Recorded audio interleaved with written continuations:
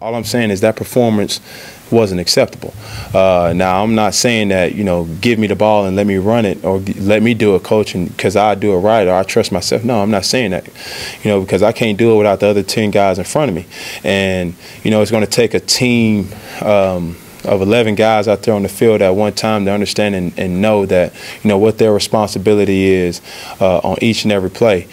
So, don't take what I'm saying is, me, taking, ownership or me being selfish to say, well, I got to do it by myself. I got to go in here and think.